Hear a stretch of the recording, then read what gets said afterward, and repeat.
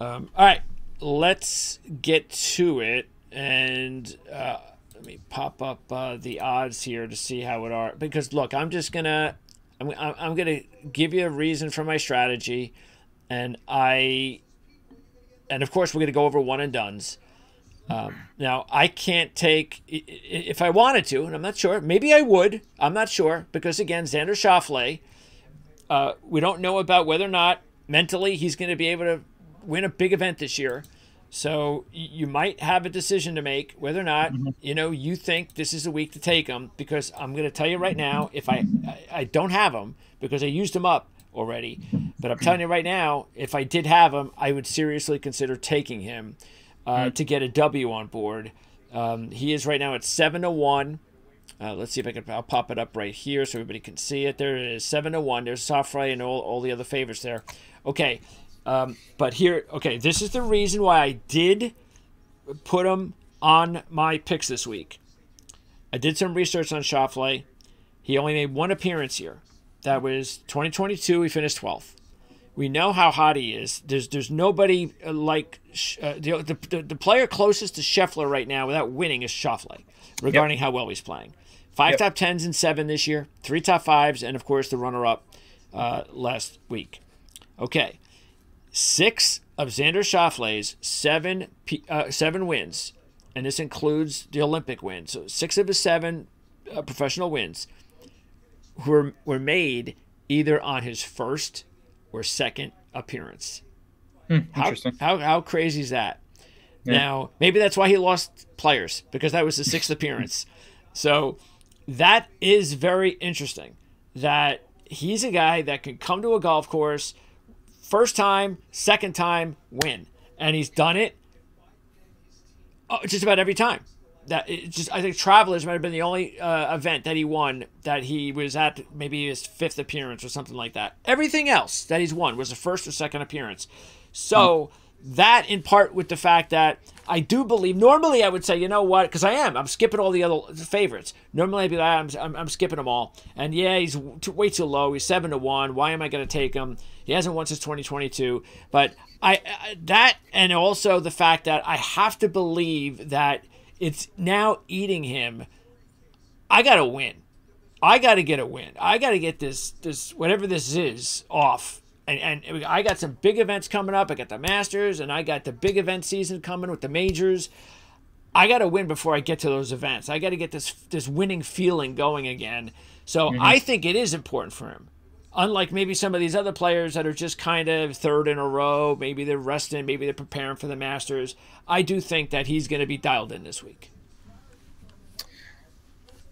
Yeah, there's some good points you make. I'm not going to get to Xander at 7-1. I do have him still available for one and done, and I honestly was not considering him because just generally how I play one and done is I want to use these high-end players in fields with or in tournaments with the bigger prize pools.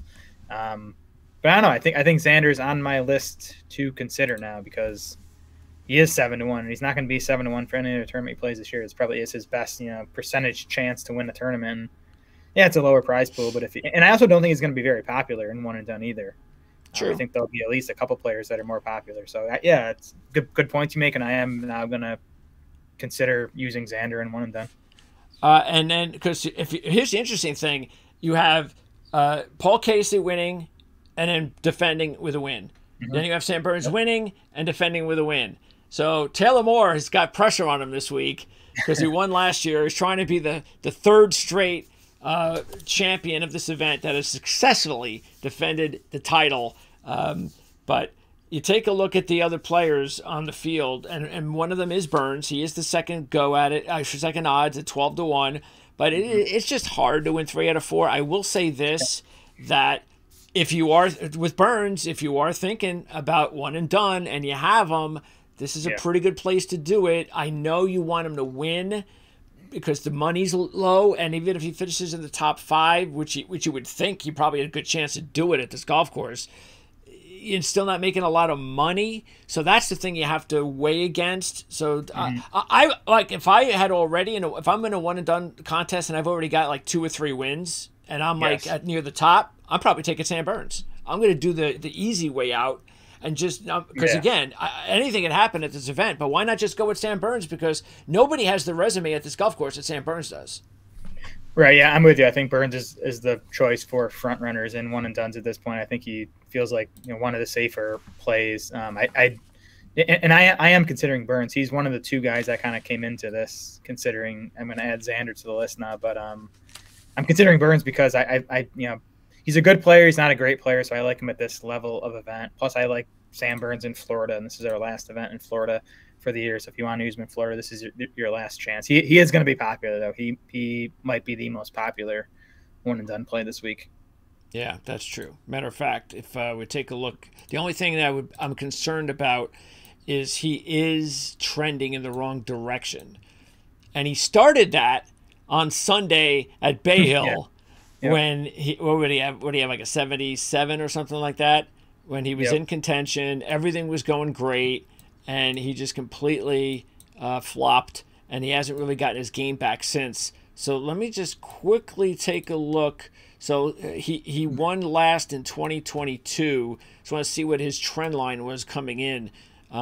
It was okay. He had a 26th at Players and a 9th at Bay Hill.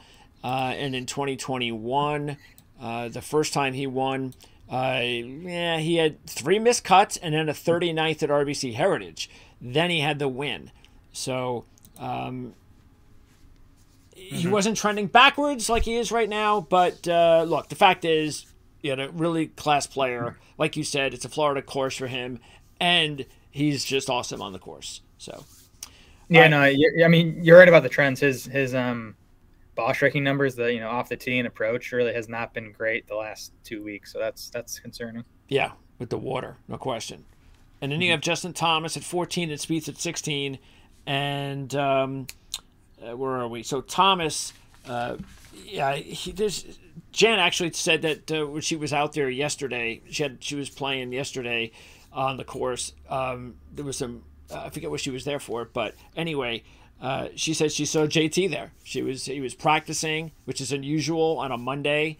He had his golf instructor out there. So look, he missed the cut, so he had the extra time, and he's definitely using it. We've talked about this. JT's never won an event on his 3rd consecutive week of action, so keep that in mind. And he's missed 2 of his last 3 cuts. So all of a sudden, that hot start he's gotten off to is in jeopardy. This is a big event for him. If he misses the cut this week, that's bad. Now, all of a sudden, he's kind of back where he was last year. So he really needs a good top 10 showing this week.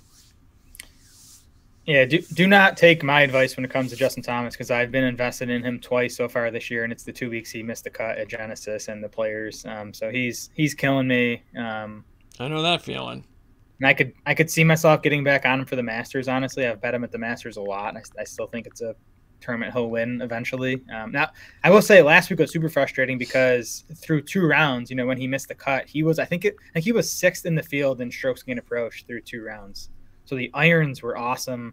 The driver was not good enough. The putting was horrible, which has been an issue for Thomas for a while now. So I still don't think he's far off. Again, the irons were awesome last week. So I still think he's close. I would not be shocked if he won this week, as of course he's played well at in the past. But yeah, he's not for me as a bet this week at that number. I do think if you still have him in one and done, he's worth considering. I think he'll probably be pretty low owned, but just because he's coming off the miscut.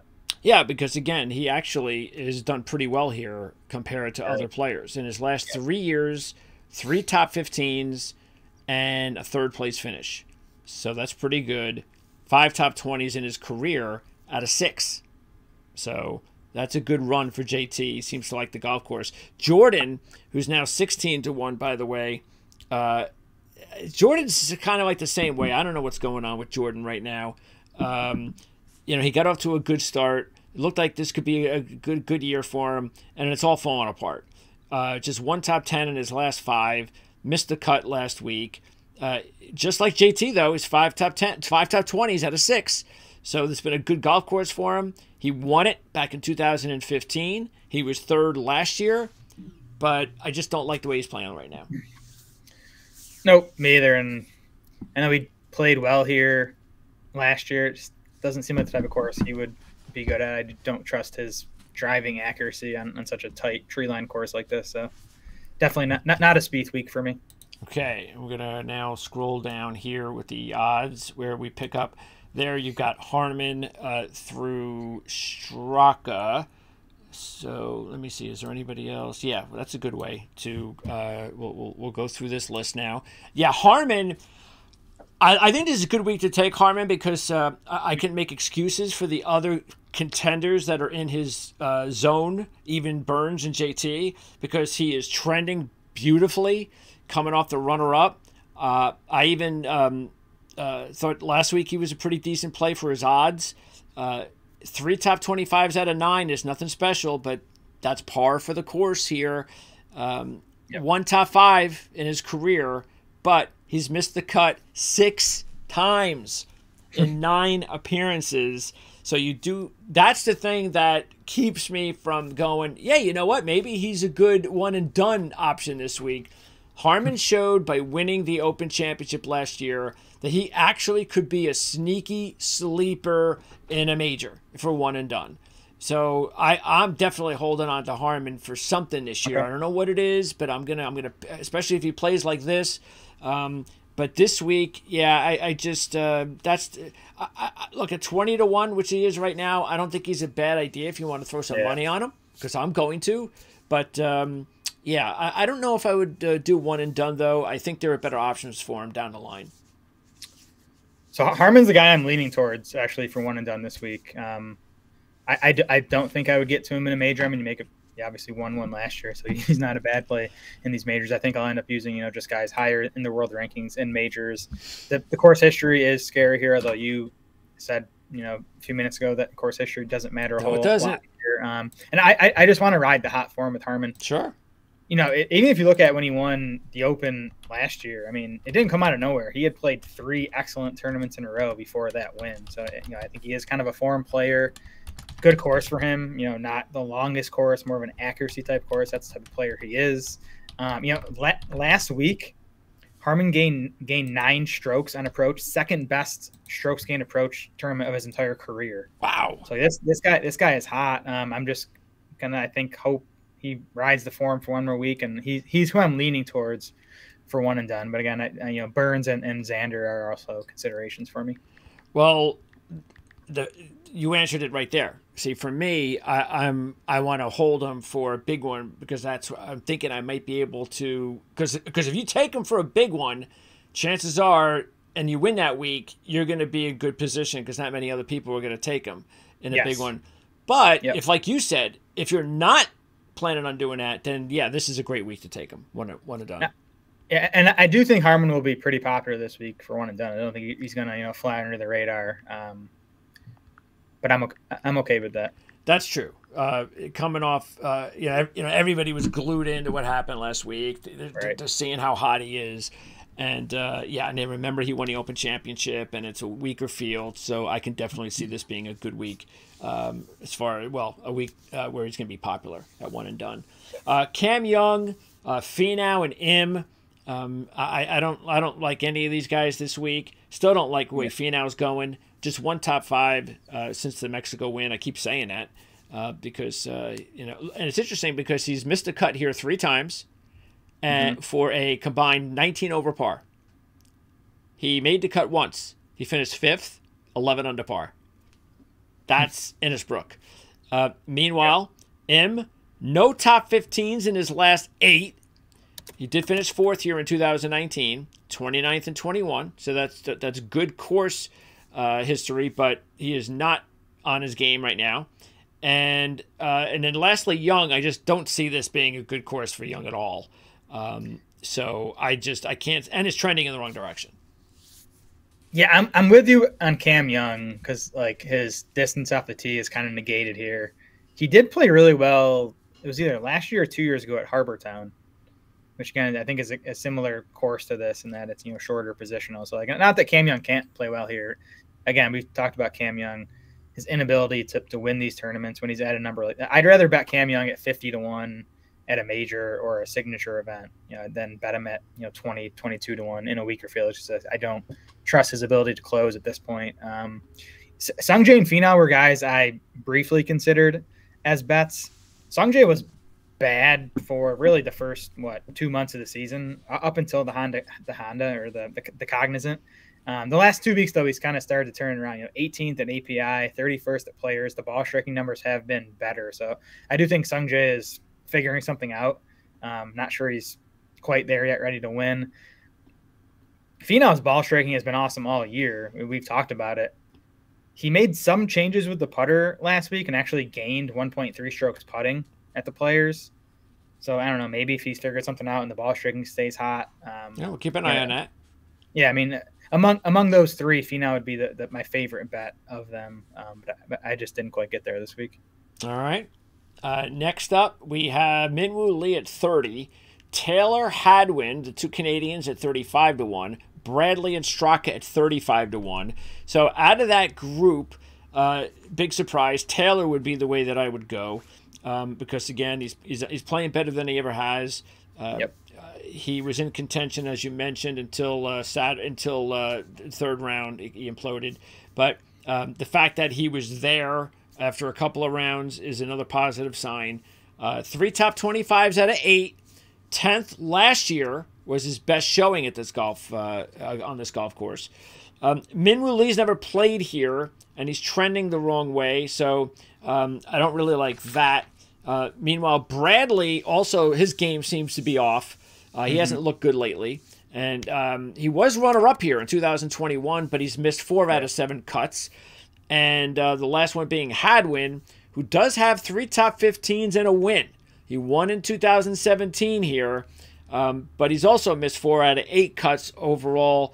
He's missed 4 out of 8 cuts overall, including last year. But he has won, and that does mean something. And in his last 5 events, though, he just hasn't played all that well. He does have a top 5, but other than that, his game is also off. Yeah, Minwoo, I would cross off my list. I don't like him on a course like this that's so tight. The other 3, I wouldn't fault you for betting. I think there's arguments for all of them. I think they're all kind of fairly priced. Like, again, I think Nick Taylor is finally priced where he should be at 35 to 1. With Keegan Bradley and with Adam Hadwin, that's kind of where he belongs. Keegan I looked at because he does have the some spike performances at this course. But like you said, just not playing quite well enough. I don't think he's ready to win at this point. And by the way, Straka is trending in the right direction, but he's just played here once, which actually, trend-wise, is a good thing. That was 46th in 2019. Okay, now we're going to go to the next group. Let's move on down. Matter of fact, while I'm doing this, let's see here. Let me get this set up here, too. Where am I? There they are, the odds. Okay. So let me come back to, there they are. Okay, so I'm at Mitchell, Gim, Bezuidenhout. Let's stop there because my man over here, as you know, because we've already shown you the picks, my man has all 3 of these players at 40 to 1, and Bezuidenhout is not down to 40, but we have him at 45. So, but they're all at 40, and I was seriously considering. Matter of fact, I definitely like Gim, and I might have taken Bezuidenhout as well. So I like both of those picks. Let's start. And by the way, this is another reference towards a former U.S. #1 amateur, which Doug Gim has been. You've mentioned him before. You took him, I think, once or twice last year, I believe. Yep. And he is now definitely, he better be on your radar now, because he's down to 40 to 1. He started off at 60 to 1. It's showing you right there that people are taking notice. In his last 5 events, they're all top 20s. That is a serious run for a young player like Gim. He was 27th last year. So he did make 1 out of 2 cuts, and he's got that perfect resume for this golf course. He's never won. He doesn't have any great history here. Decent history, nothing great. He's 118th in the world, and more importantly, he's red hot. So I think he's a great pick this week. Yeah, I actually got him at 80 to 1 first thing Monday morning, so I can't say I love seeing him down to 40 now. But I again, like you said, he's my favorite bet of the week. Just he's playing by far the best golf of his career. Like you said, the 5 straight top 16s. He is second in this field in strokes gained total over the last 3 months. He's doing it with the ball striking. Like he has gained off the tee in 5 straight. He has gained on approach in 5 straight. And even the putting has been good. And that's generally been the problem with Doug Ghim, is he's not a great putter, but he has been, especially these last few weeks, on these Florida courses, which I like. He's ready to win. And I think, again, 40-1 is still good enough, or even if I hadn't bet it at 80, I'd still pull the trigger on Ghim at 40-1. Yeah, that's awesome. If you hit him this week with that 80. Matter of fact, I made 2 moves this week on my fantasy team. I almost picked him up. Yep. And he's 118th in the world. But that's how confident I am in this run, that it's just not a run. That this could be the beginning of the fact that, we're going to probably all second guess the fact that we didn't pick him up on our fantasy team before. So Ghim, good play this week. And then you have Bazunhout, who, even though he only played here once, he was 2 under par in 2022. So that's good. But he's trending in the right direction, so we like that. He was a very solid 13th at Players last week. Yeah, 13th at Players, gaining 7 strokes on approach, which I'm looking right now. That's his best strokes gain approach tournament ever, at least on the PGA Tour. Bazunhout is 5th in this field in strokes gain total over the last 3 months, so he's just playing good golf. I know we talked about the new filter on Fantasy National last week, looking at just Florida courses. If you look at that for this field this week, he is 17th best in this field, so he's done well in Florida. Had the, air quotes, win already at Amex, where he got the first place. Well, that's it. That's cash check. That's cash in the check. Cash, yes. Yeah. But, I think he's a candidate to actually pick up a real win this week. And then Mitchell, your other pick, Mitchell has played here twice. 11th in 2017 is his best performance. Didn't play as well last week, but was coming into Players on a nice little run to start the season. So why do you like him this week? Yeah, Mitchell lost 6 strokes putting last week at Players. That was his problem. The ball striking has just been super consistent all season. Mitchell has gained strokes off the tee every single tournament he's played this season. He's gained strokes on approach in 4 straight, 5 of the last 6. His only PGA Tour win came at Honda, another Florida course, so I kind of like that. I just think 40-1 is a pretty good number for Keith Mitchell in this field. All right, and now we're going to move on to the next wave, and there they are, from Rye to the defending champ, Taylor Moore. Okay, so out of this group, we have some picks. We both have some players on board. So I'm going to start off, first of all, with my pick in this group, and that is my second pick overall behind Xander Schauffele. So he's kind of like, he would have been my top pick if I didn't go with Schauffele, and that is Maverick McNeely. So McNeely is sitting there still at 55-1. I liked him a few weeks ago, still like him. I almost picked him up on my fantasy team a few times this year. So, but I also think he fits the profile. He's 99th in the world. He's never won a PGA Tour event. He played here just once, 36th last year. And then he's made 6 straight cuts, 3 top 15s out of 4, 2 top 10s, including a very solid 9th last week at the Players. And McNeely just seems to be one of these players who is better at the tougher golf courses. We see him in these major events. He's popped up before. And now, we're seeing that again with his performance last week. So the toughness of the golf course is not going to affect Maverick McNeely at all. And I think he's a good play this week. He was a guy that seemed like a promising youngster, then had the injury issues for most last year. He's finally healthy. I don't know if you caught his walk and talk during the Players on Saturday was pretty good. Those walk and talks are awesome. I'm so glad they added those, and they do them every week now. And then the other player here is, to reference, is one of your picks, Lucas Glover, who is right now down to 55-1.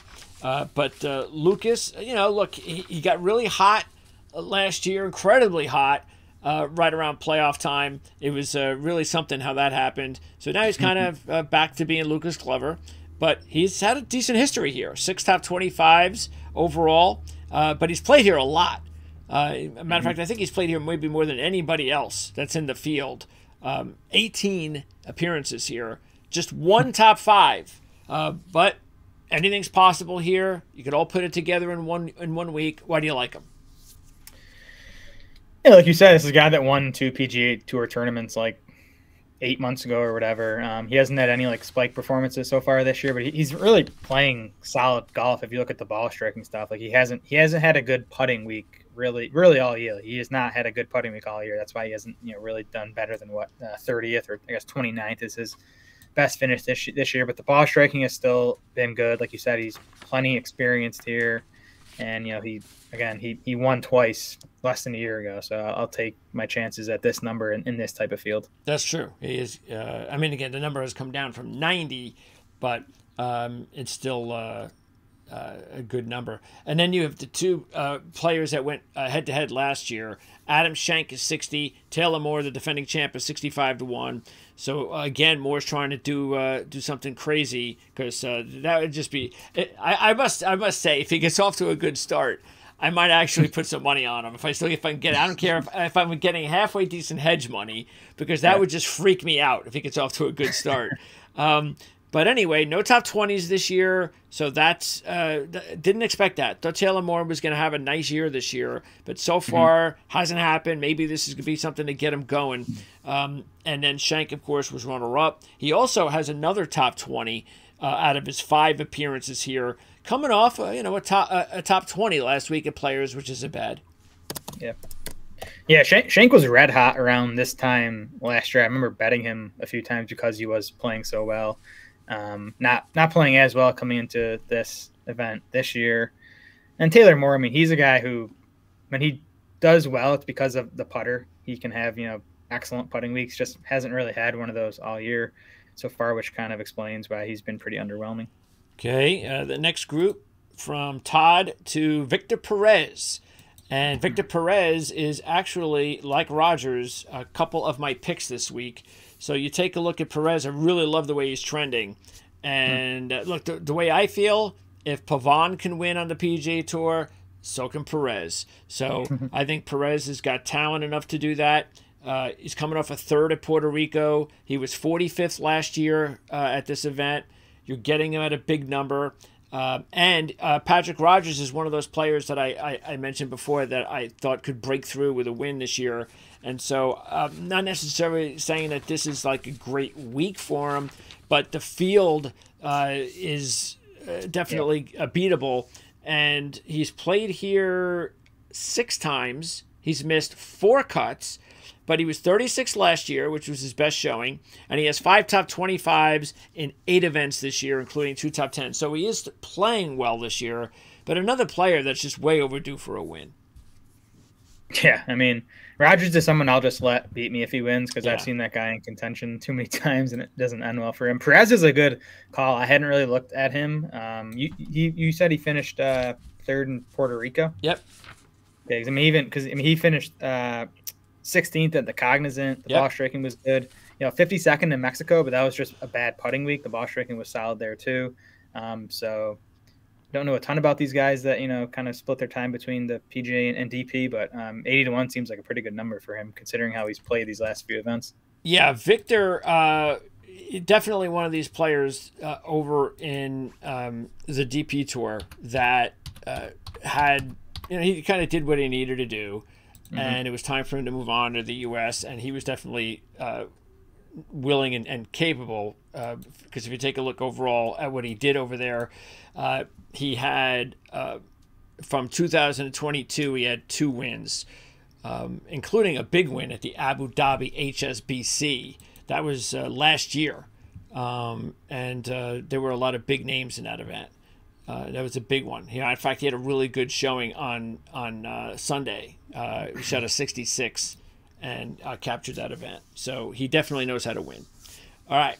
And then on this group, by the way, Taylor Montgomery had a very strong showing last week, but he's been really quiet for the most part this year. Still hasn't kicked it in. So we need more than just 1 week Hey, look, if he shows up this week, he's never played here before and does well, then maybe we'll keep an eye on him for the next couple of weeks. Yeah, Montgomery has turned back into Taylor Montgomery, where it's just all putting. I bet him at the Amex. I remember because at the Sony Open, he had an awesome approach week. So I was like, oh, maybe he kind of figured out the irons, and if he can pair good iron play with the putting, because he's always an excellent putter, then we could be onto something. But I'm just looking through his results, and like it's just all putting, and I don't bet on guys like that.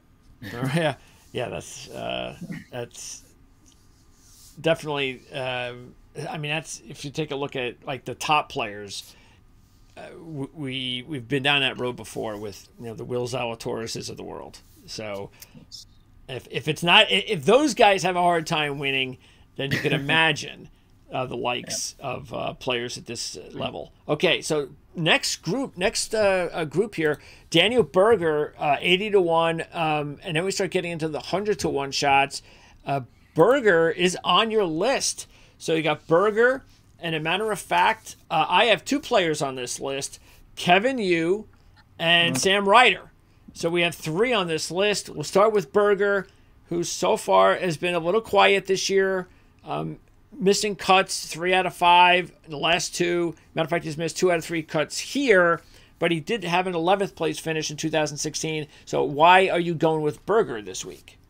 Yeah, I mean, this one's honestly mostly just like a dice roll on Berger at 80-1, where I feel like, if he's healthy and back in form, he would be a top 10 player. True. In this field. Now, I don't think he is. There's really nothing that points to him being there yet. Although I will say, I think he's hitting it better than the finishes suggest. He actually lost 5 strokes putting when he missed the cut at the Cognizant Classic. He actually gained strokes off the tee and on approach. Just had a really bad putting week. So I think I don't think he's back, but I think he's closer than it might appear. And he's also a guy I like playing on Florida courses. He's a Florida State guy, putts well in Bermuda. So, 80-1 Berger. This one's really just kind of a gamble. Maybe he finds it this week. All right. And then Kevin Yu is on the list. Matter of fact, Kevin Yu is actually he went to Arizona State, where John Rahm was. John Rahm, of course, won all sorts of records there, but Kevin Yu had a really good, nice run there at Arizona State. Matter of fact, I think he might have been a world amateur number 1. I think I have to check that out, but he's really starting to play well, as we know. Great start to the season. 6th at Farmers, 3rd at Amex, also 9th at Pebble Beach. Missed the cut here last year, missed the cut last week, but we are getting 90-1. And that's a big number. And again, the kid's talented. So sort of like Gim, I think this week you have 2 guys that you're going to be hearing a lot of in the future.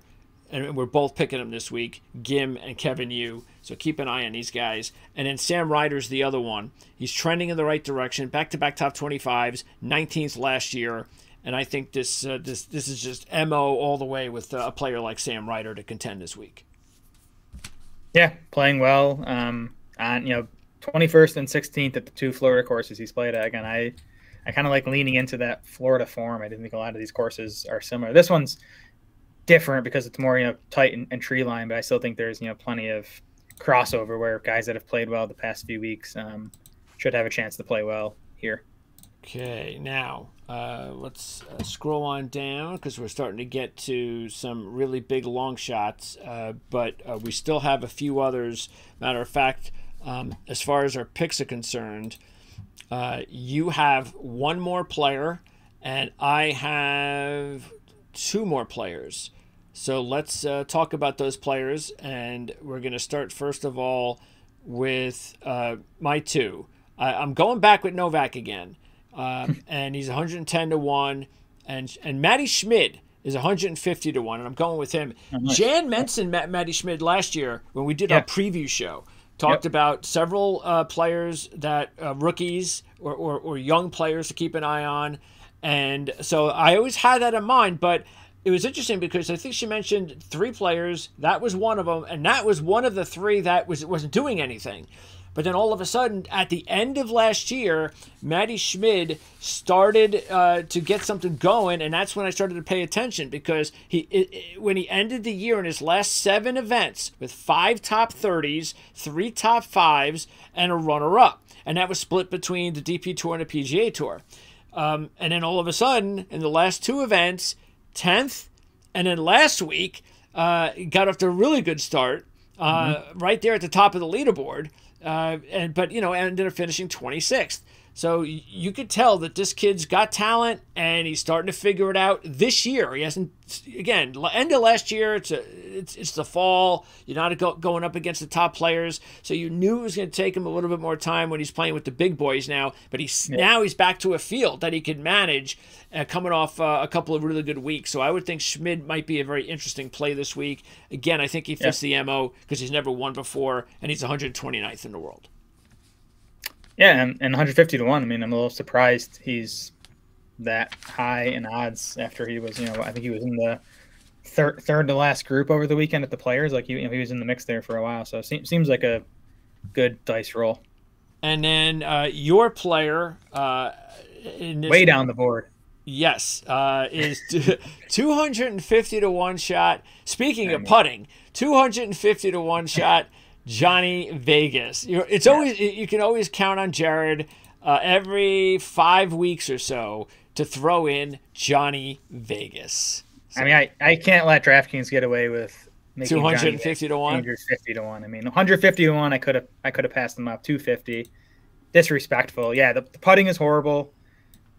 That's a concern. But he was 22nd at Waste Management, which was kind of what caught my attention, maybe because he had a bunch of injury issues last year.